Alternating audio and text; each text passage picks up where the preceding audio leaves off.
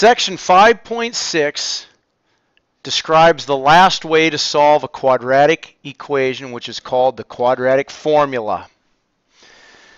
Now, the reason you need to know the quadratic formula, only half, maybe less than half, but about half of the known quadratic problems can be solved by factoring.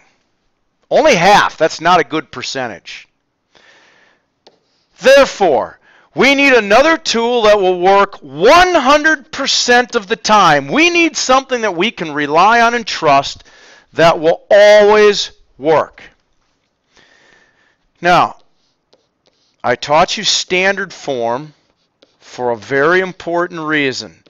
ax squared plus bx plus c. The coefficients a, b, and c are most useful in what is called the quadratic formula. The quadratic formula will find the solutions of any quadratic equation. And here it is. The formula. The x values or the answers are equal to negative b plus or minus the square root of b squared minus 4 times a times c, the entire thing divided by 2 times a. What I have just described to you is called the quadratic formula. And during class, I will help you memorize that. But A, if you know A, B, and C, these are the numbers you plug into the quadratic formula to arrive at your solutions. So let's practice that. Example number 1. What I would like us to do is I would like us to find the solutions to x squared minus 6x equals negative 7. Well, just like always, the first thing, we got to make it equal to 0. So I got to get that negative 7 over to the other side by adding 7. And so our problem becomes x squared minus 6x plus 7 equals 0. Now, if you tried to factor this guy, it won't work, because this is x and x. The positive sign means they're both the same, they're both negative. Well, the only numbers that make times together to give you 7 is 7 and 1. Well, that's negative 7x, that's negative 1x, that's negative 8x. Well, it doesn't work. I need negative 6x. So therefore, factoring will not work. Therefore, we have a tool called the quadratic formula. Negative b plus or minus the square root of b squared minus 4 times a times c, the whole thing divided by 2a. Step number 1, write down what a, b, and c are. In this case, a is 1, b is negative 6, and c is positive 7. Those are the numbers that I'm going to use. Now, very simply, you plug those numbers into the quadratic formula and you insert them using parentheses. This is negative b, so it's negative, and then I put b in there, which is negative 6, plus or minus the square root. Here's b again, parenthesis, negative 6 squared minus 4 times a times c. The entire problem divided by 2 times 1. Now you're going to go, holy cow, I can't do all of it. Yes, you can. Because we're going to do it in sections, and the first thing that we're going to do is we are going to do what I'm circling in black. That answer, negative 6 squared, is 36. And then negative 4 times 1 times 7 is negative 28. Oh, that's pretty simple. 36 minus 28 is 8. And this part right here, a negative of a negative, becomes positive. Therefore, my problem all of a sudden became drastically more simple.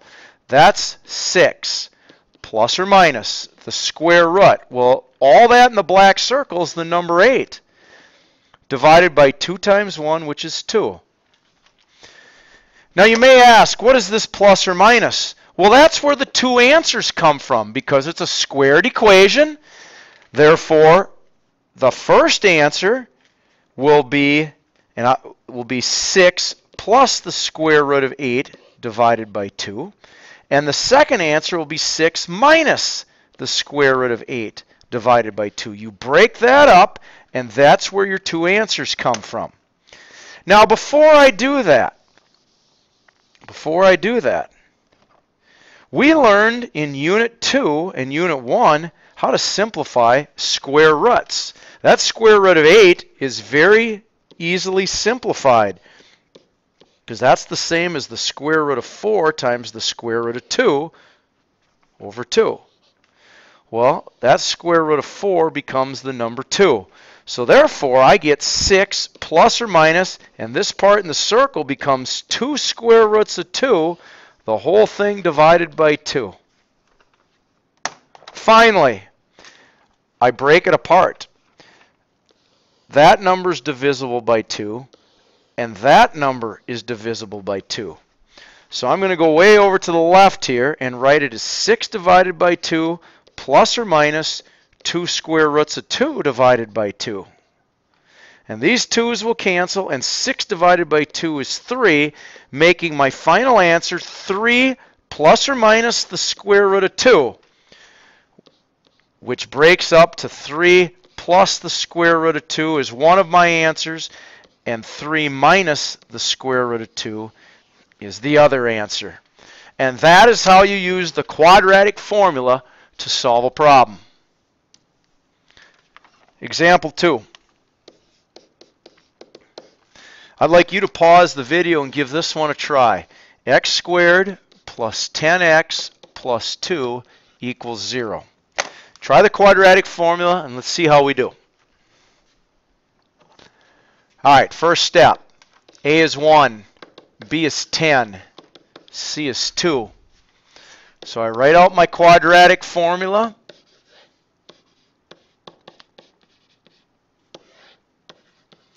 And I plug my numbers in, and I put them in parentheses. So x equals negative b, which is 10, plus or minus the square root of 10 squared minus 4 times a times c, the whole thing divided by 2 times a. Well, this becomes, that's negative 10 plus or minus the square root. Now, underneath the square root in the blue circle, 10 squared is 100, and the negative 4 times 1 times 2 is minus 8, which makes 92.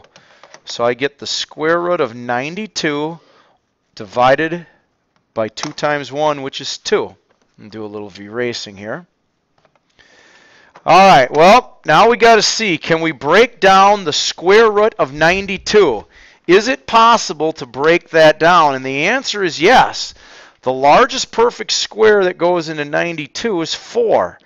So that's negative 10 plus or minus the square root of 4 times the square root of 23 all over 2, which is equal to negative 10 plus or minus this part becomes 2 times the square root of 23 all over 2. And now all we need to do is reduce it. Well, let's make our life easy. Let's just do this in one step. Negative 10 divided by 2 is equal to negative 5 plus or minus, and 2 divided by 2 cancels out, and I'm left with the square root of 23. And now you could also break that apart if you wanted to, so it would be negative 5 plus the square root of 23, and negative 5 minus the square root of 23.